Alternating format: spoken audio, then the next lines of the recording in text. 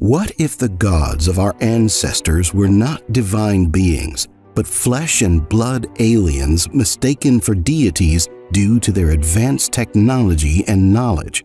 Was our evolution really influenced or even guided by extraterrestrial intelligence, as the ancient alien theories suggest? And most importantly, if our ancestors were indeed visited and led by extraterrestrial races, does this celestial connection continue, and can they come back again? We will find out in the new episode of Secret Origins. Welcome.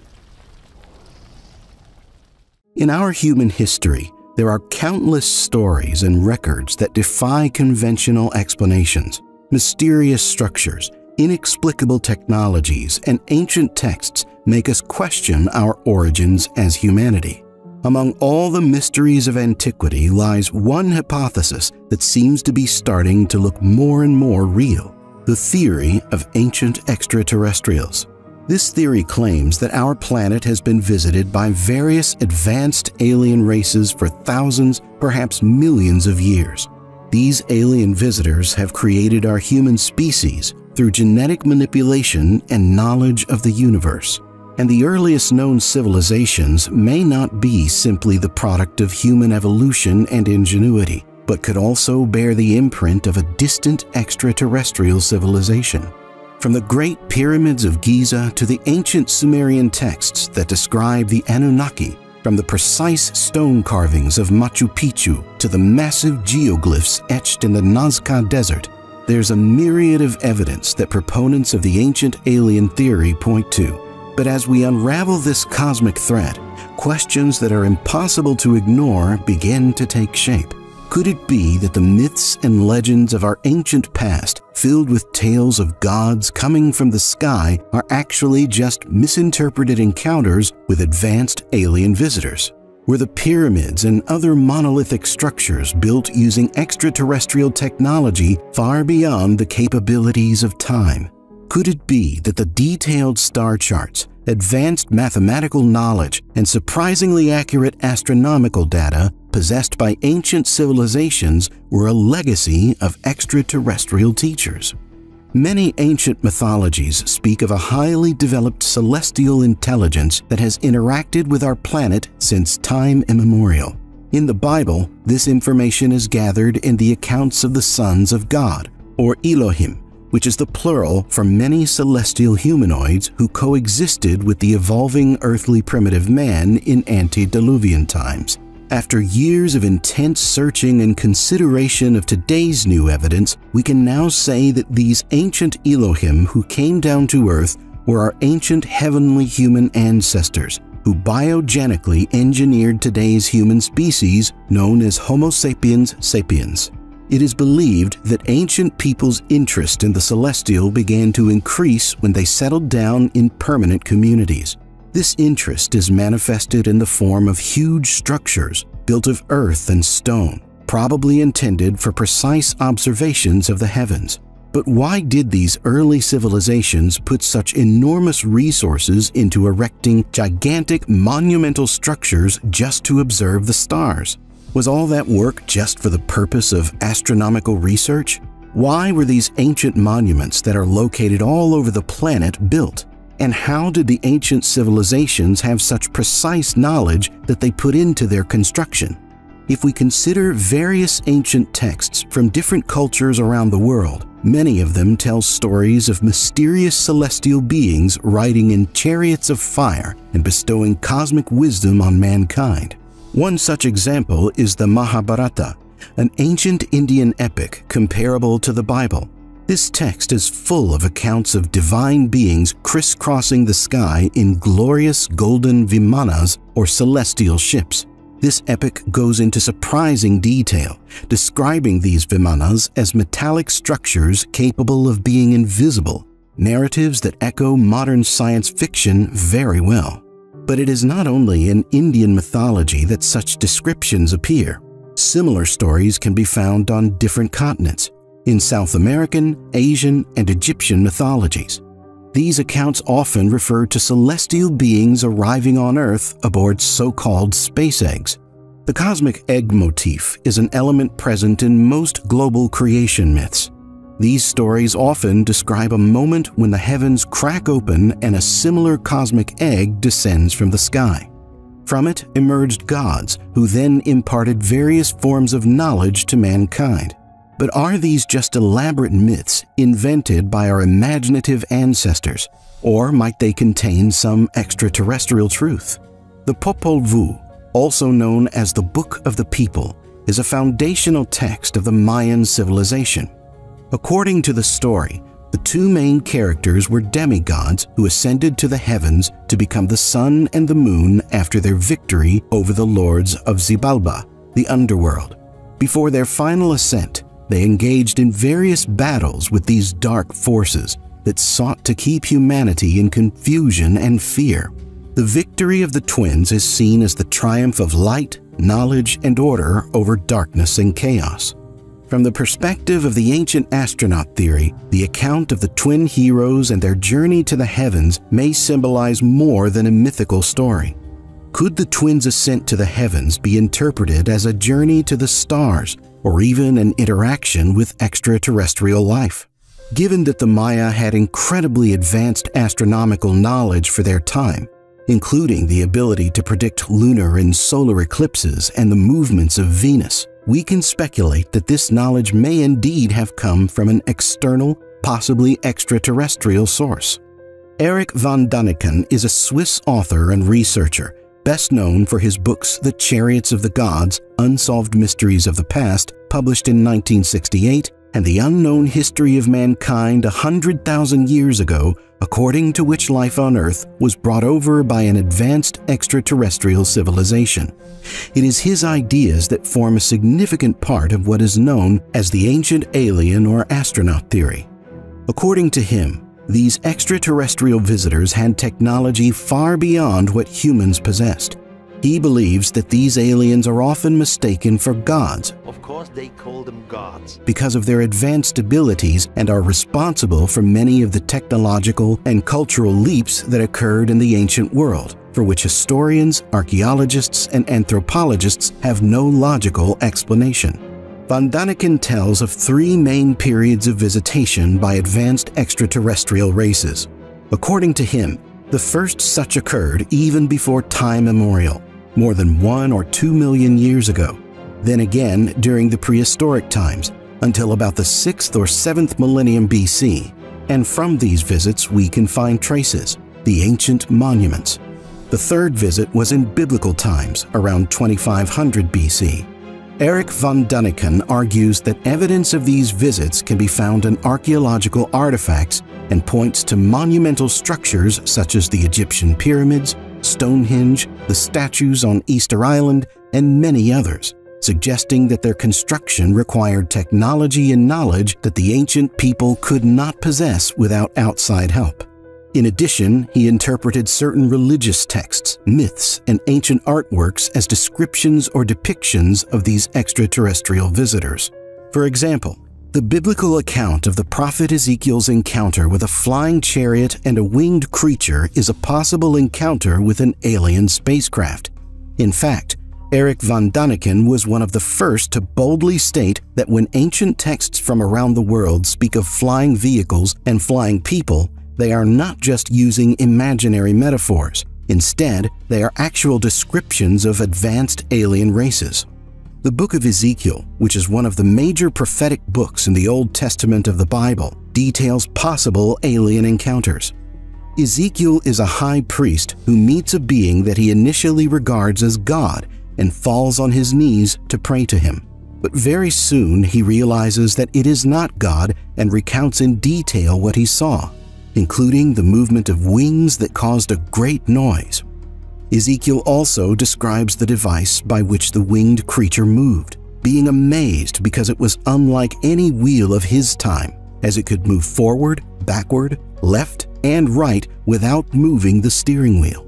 Interestingly, in the original text of Ezekiel, the word God does not appear, but instead speaks of the splendor of the highest.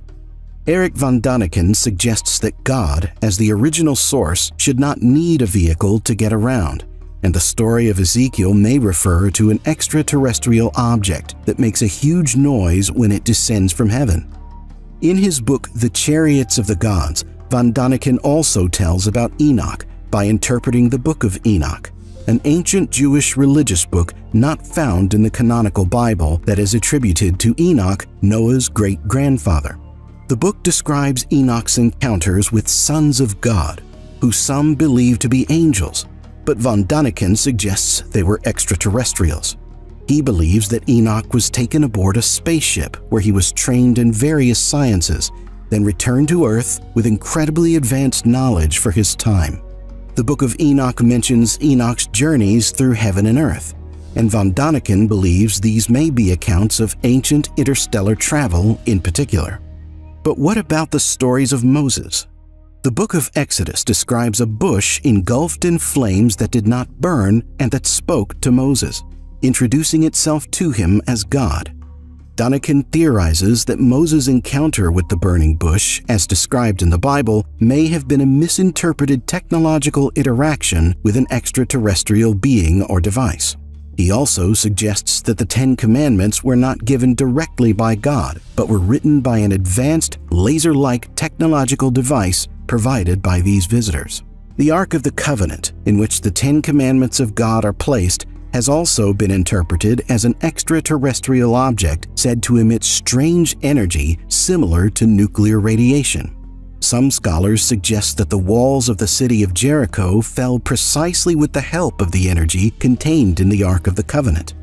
And the book of Samuel describes how anyone who came too close to the Ark of the Covenant died, experiencing symptoms such as pale skin and falling off nails, fingers, and feet. In 1971, Eric von Daniken attended the Sanskrit College in Calcutta, India, where he met Professor Dilip Kanjilal. Professor Kanjilal is concerned with modernizing old Indian texts, revealing stories of gods using flying machines known as vimanas to travel between heaven and earth. The Vedic texts, especially the Mahabharata and the Ramayana, contain several descriptions of epic battles and modern weapons, chariots flying in the sky, and other such strange phenomena. For example, in the Mahabharata there is a description of a weapon called Brahmastra that has the power to destroy entire cities and cause mass destruction, similar to modern descriptions of nuclear weapons. Moreover, the Vimans described in these texts, often translated as chariots, are said to traverse the sky and space and are described with such precision that they resemble modern depictions of airplanes or spaceships. The texts provide detailed descriptions of the appearance of the Vimanas, how they moved from place to place, and what was required to rule them. If ancient records describe air battles and advanced flight technology, is it possible that our linear view of history is wrong? Maybe it's just that our modern civilization is starting to rediscover a technology that existed thousands of years ago.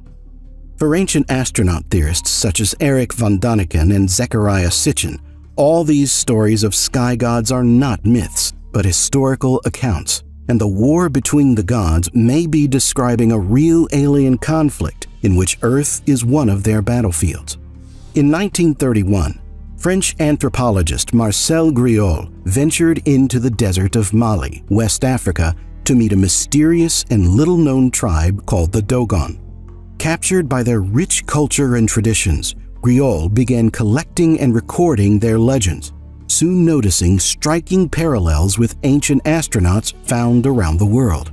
These are stories about amphibious gods called Nomo, who are celestial beings, inhabit the sea, and bestow upon humanity profound knowledge of astronomy, mathematics, and science. The Dogon believed that the Nomo were extraterrestrial deities, requiring an aquatic environment to survive, but also capable of daring to set foot on land. The Dogon explained that their creator god Nomo descended from the sky amid a violent storm of thunder, smoke, and lightning. But the aspect that really amazed Griaule and later shocked the whole world was not the Dogon legends about the amphibian gods, but their claim about the origins of these water creatures. It is about a star, invisible to the naked eye, discovered only by modern astronomers in 1862, but apparently known to the Dogon from long ago. When the French researcher first spoke to Dogon priests about the Nommo in the 1930s, they claimed that these beings originated in the Sirius star system. But notice, not from Sirius A, the bright star that is well known and visible in the evening sky, but rather from its tiny companion, a dying star known as Sirius B, detectable only with powerful telescopes. So how could such a remote African tribe know about the existence of this star long before it was discovered by modern astronomy? While the star Sirius A has figured prominently in the mythologies of the Persians, Hindus, Romans, Polynesians, and many others, with the Egyptians even basing their calendar on it, the Dogon's knowledge of the elusive Sirius B makes us wonder, could this tribe ever have possessed technology with which to explore the invisible cosmos? Or is there an even deeper extraterrestrial explanation? The Dogon's detailed understanding of the Sirius system is astounding. They call Sirius A Sigitolo, and the smaller companion star, Sirius B, they christen Potolo. They were aware of the 50-year orbital period of the two stars. They knew that the invisible star was extremely dense and followed an elliptical orbit around Sirius A. They also knew that Sirius B was the size of Earth and rotated on its axis. Remarkably, these descriptions are consistent with what we know today about the white dwarf star Sirius B. Dogon knowledge of the Sirius star system is inexplicable and baffles experts. In an age devoid of telescopes, how could this tribe have amassed such astronomical knowledge? Is it from there that many people have speculated that perhaps this information was relayed to them by aliens, an idea that cannot be completely dismissed given the accuracy of their information? Okay, let's assume so. But if the Dogon accounts of the Nommo amphibian gods are true, and these beings do indeed originate from Sirius B, then the logical question follows. Did these space visitors only interact with the desert Dogon tribe? Or perhaps they shared their wisdom with other people in different regions? Similar stories of amphibious beings giving knowledge to mankind exist in many different places all over the world. Do not these repeated accounts of aquatic, dolphin-like human teachers who came from the stars, who educate and help mankind by day and retire to the ocean by night, hint at some common celestial origin? And also, can we assume that many different cosmic races have visited and interacted with us? According to Zecharia Sitchin, who interprets the Sumerian creation myth, the modern human race was created by Enlil and Enki, the Anunnaki brothers, who are described as beings who came from heaven, and who, through genetic engineering, combined their DNA with that of Homo erectus, and thus created Homo sapiens. But is there any evidence for this theory? Mathematicians and scientists such as Vladimir Sherbak and Maxim Makukov have been studying the human genome and hypothesizing the existence of a complex, hidden code in our DNA. They claim that this code includes precise mathematical patterns and an unknown symbolic language, seemingly pointing to an extraterrestrial imprint on our genetic blueprint. According to them, the probability that our DNA is arranged in this particular way is 1 in 10 trillion, which seems improbable to be a mere coincidence. So they, like Sitchin, suggest that our genetic code was deliberately manipulated by an advanced extraterrestrial intelligence in the distant past in order to enhance our intellectual abilities. According to the ancient astronaut theory, this code in our DNA gives us the much sought-after evidence of extraterrestrial intervention in our development as a human race. So rather than expecting to find physical artifacts like a crashed spaceship or a futuristic weapon, these scientists believe that the most compelling evidence of extraterrestrial influence lies within ourselves, our DNA, and the hidden knowledge encoded within it. The idea that our genetic code bears the imprint of extraterrestrial influence may seem audacious to many of you. But life as we understand it on Earth is not the exception in the universe, but rather the norm. The universe is full of life. Everything is alive. Everything is consciousness, and life is everywhere in the universe because it is the universe itself. And we must begin to accept that we are not alone. There have been, are, and will be many other extraterrestrial civilizations. It's just that in the past, our ancestors regarded them as gods.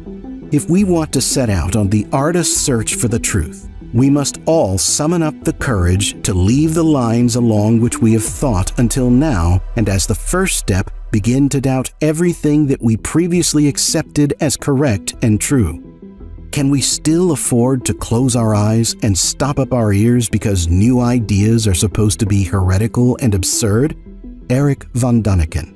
Tell us in the comments which theory you support, divine beings or alien visitors. Give this video a thumbs up, subscribe to our channel, and for more ancient mysteries, watch the related videos on the screen next. Keep your minds open, and until we meet again.